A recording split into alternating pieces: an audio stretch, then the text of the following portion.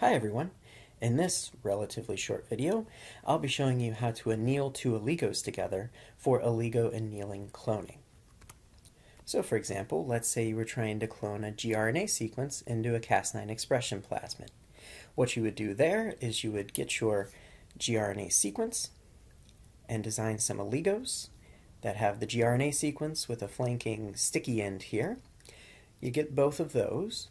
And then what we would hope would happen is if you mix these together in solution, the base pairs would find and bind one another to form this duplex over here that has a double-stranded region, that's your gRNA, your guide RNA, and then some flanking sticky ends here that we can use to then ligate this duplex into the Cas9 expression plasmid that has complementary sticky ends right there.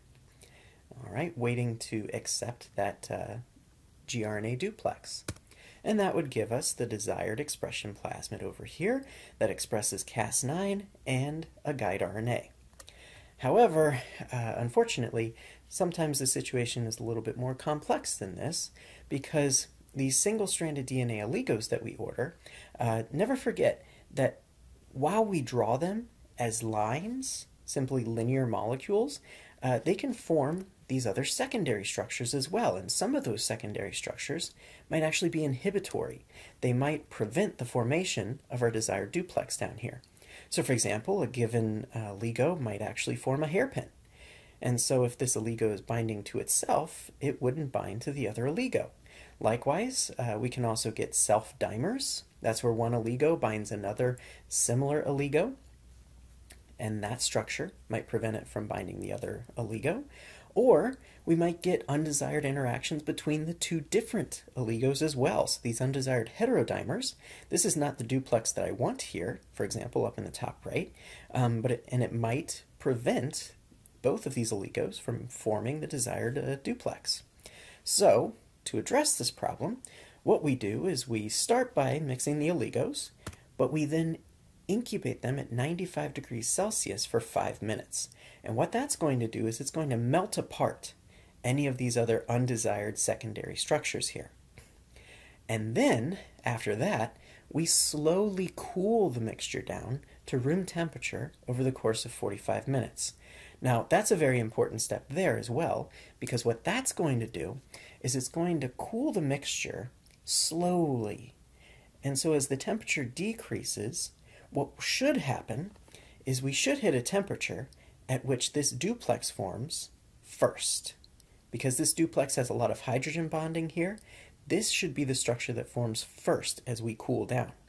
Then if we cool down farther, we would get to the point where these other secondary structures would form, but those would presumably be much lower temperatures. Therefore, we're giving the duplex the first opportunity to form before any of these other secondary structures reform, okay? So there you go. As long as we go through this, we should get a lot of duplex formation, and then we'll have a lot of annealed oligos that we can use for cloning.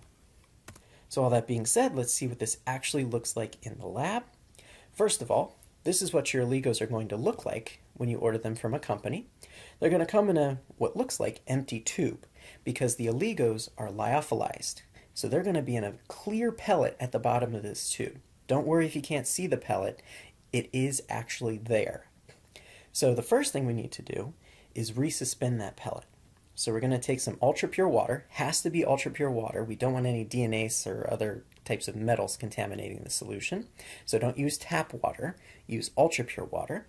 But what we're going to do here is we're going to take a volume of water that we need to resuspend these oligos to a concentration of 100 nanogram per microliter. That's what works best for annealing these oligos. So if you have 100 micrograms of oligo, you want to resuspend that in 1 milliliter of water to get that concentration of 100 nanogram per microliter.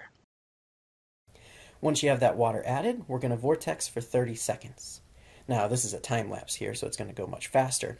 But we want to excessively vortex these oligo pellets because sometimes they can be quite stubborn, getting them to dissolve in the water. All right, but once we have those oligos hopefully resuspended after that vortexing, we're going to take we're going to take 10 microliters of each oligo. which will give us 1 microgram of each oligo, and we're going to mix them in a 0.2 ml PCR tube. So here I'm using a small PCR tube because the next thing we're going to do is incubate the samples at 95 C for 5 minutes. I prefer to do that in a thermal cycler. You can definitely do it in a water bath as well. I just find that the temperature in a water bath is somewhat unreliable. So anyways, a thermal cycler only fits these small PCR tubes. That's why we're using the smaller tube here. All right, so I'm adding the second oligo here. And what you want to do is when you add that second oligo, pipette up and down to make sure that these two oligo solutions are thoroughly mixed. That will give you the best annealing there. All right, so we've got our sample prepared, and we're going to take that over to the thermal cycler and place that as close to the middle of the block as you can. That's where you get the most consistent temperatures. And I'm going to set the block temperature, as we said, to 95 degrees Celsius. We're going to have a hold time there of 5 minutes. Be careful here, make sure you put in 500 for 5 minutes. And then the lid temperature is going to be 100 degrees Celsius. Remember, the lid temperature has to be as hot or hotter than the block temperature to prevent any evaporated solution from condensing on the lid. All right, so at the end of 5 minutes, the thermocycler will beep, and you should immediately take the tube out of the block. That's because the thermocycler will instantly start cooling the sample down to room temperature as soon as this run is finished. And we don't want that. We want the sample to slowly cool down so those duplexes have ample time to form before these other secondary structures form. So if you cool it down too rapidly, you might get a mixture of duplexes and other secondary structures. So the best way we found to do that is to just remove the tube from the thermocycler and put it in a rack and leave it there for about 45 minutes. Now you probably cool to room temperature a lot faster than 45 minutes, but that's what we've done previously. That's what we continue to do. Now, some thermocyclers might have a feature called a ramp, where you can slowly decrease the temperature from, let's say, 95 down to 25 degrees Celsius, and it will let you specify you want them to happen over the course of 45 minutes. But this Biorad T100 cannot do that. It does have a ramp feature, but it goes much faster than we would like it to. It's something like 0.1 degrees Celsius per second, which isn't 45 minutes. So there you go. Once those oligos have cooled down, then the last thing you need to do is dilute them tenfold with ultra pure water. So for example, I've got 20 microliters total of oligos here. I would add 180 microliters of water to that tube. And what that'll do is it gets you down to the desired concentration for ligation. So that's about it. After this, you can move on to the video on ligation.